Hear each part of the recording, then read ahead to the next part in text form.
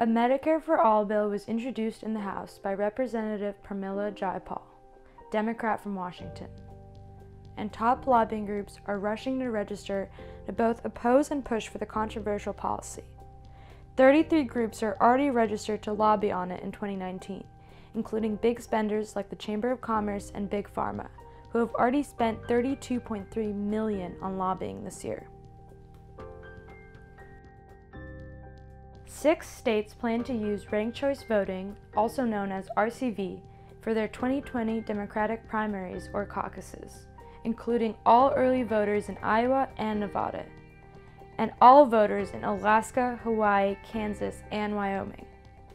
RCV gives voters more choices, ends the spoiler effect, gives third-party candidates a real chance, and discourages partisan mudslinging. More states could put RCV on the ballot in 2020.